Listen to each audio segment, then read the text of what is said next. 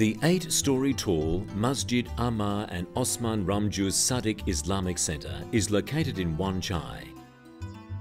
This Islamic Centre is unique as it houses different function spaces within, allowing for a wide variety of Islamic services to the Muslim residents here. We are here to meet Mr. Ma, Chairman of the Dakwa Committee, who has been in charge of the Islamic Centre's operations for the past 3 years.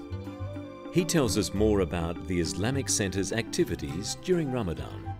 We have a canteen downstairs, and every day all the brothers and sisters, they will come for iftar.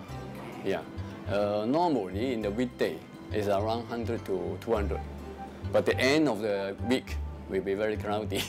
Yeah, it is less than about 1,000. In the daytime it's not very much. After iftar and after the office hour, they will all come together through the whole night.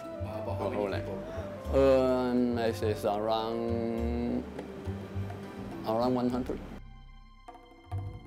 On the second floor of the building, religious classes are being held. During Ramadan, these classes are held every day except Friday, which is a mandatory praying day for all Muslims. These children in particular are from Pakistan, and they come by immediately after school. It's 4 p.m. and classes are about to begin. Yet children aren't the only ones attending classes here. During Ramadan, classes for women are conducted as well on Tuesdays, Wednesdays and the weekend. This particular class caters to immigrant Muslims who not only attend to learn about Islam, but also as a support group. Kebetulan saya kalau berkunjung ke Hong Kong pada bulan Ramadan saja. Nah, setiap Ramadan saya insya Allah datang ke sini, kemudian mengajar setiap hari, dari mulai hari Senin sampai hari Minggu. Di Hong Kong, sekalipun umat Islam, orang Islamnya hanya berjumlah sedikit, sekitar 120 ribuan, tetapi mereka punya kesempatan untuk melaksanakan ajaran Islam dengan baik. Dan terasa sekali suasana bulan Ramadan, terutama di Masjid Wanchai, karena nanti pada saat berbuka kita buka bersama, makan semacam kurma, ada juga hidangan-hidangan tradisional seperti di Indonesia. Jadi suasana Ramadan di Indonesia sebetulnya terasa sekali dengan di Hong Kong ini.